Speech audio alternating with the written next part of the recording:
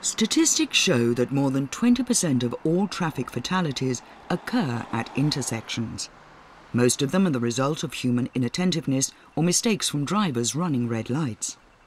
To help people and make traffic safer, Volvo Car Corporation is developing various safety technologies, for example, driver support at intersections. At Volvo we have a vision of a future where cars do not crash. But in the future we believe we can assist our drivers to avoid any type of collision. This technology will use radar and cameras to avoid critical traffic situations.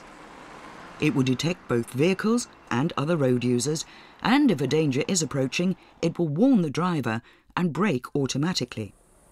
At present, engineers are performing extensive tests at proving grounds, recreating various traffic situations. So what we can show here at Hellered at our proving ground is this prototype vehicle and this red balloon car.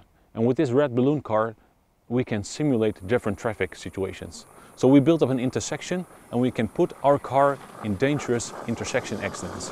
And we can demonstrate how the car will automatically brake in order to avoid these collisions. While previous systems have been designed to work in specific scenarios, this system will be made more generic to assist the driver in a wide range of traffic situations. The vehicle that we show here today is still a research prototype, so it's not perfect, it's still under development. But we're pretty sure that this technology will be in future Volvo vehicles and it will help drivers to avoid future collisions.